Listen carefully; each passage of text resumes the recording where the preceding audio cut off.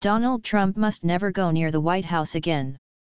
From an outsider's point of view and one that lives in a democratic country, I cannot believe that there are people in the United States of America who cannot see how dangerous Donald Trump is to their democracy. In the United Kingdom, a few weeks ago, Parliament voted to get rid of the current Prime Minister. Prime Minister that won the Conservative Party an 80-seat majority in Parliament. However, once the Prime Minister was accused of breaking specific COVID rules and making other mistakes, the country's electors lost their trust in the PM, which triggered the Conservative Party to get rid of him. No one in the UK stormed Parliament demanding that he be kept in his job.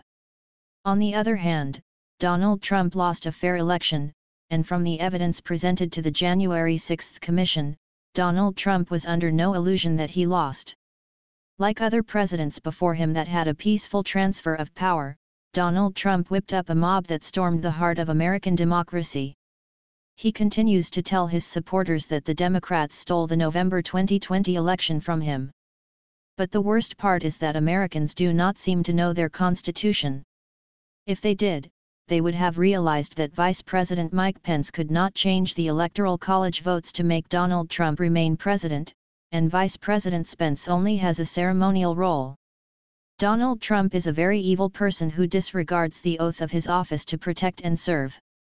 Trump ramped up the country's extremists and then called them out on January 6 to overthrow democracy, and if necessary, they should kill Mike Pence. What happens on January 6 will act as a blueprint, and if anyone believes the threat to American democracy is over, they better think again. Just look at the people running in certain districts.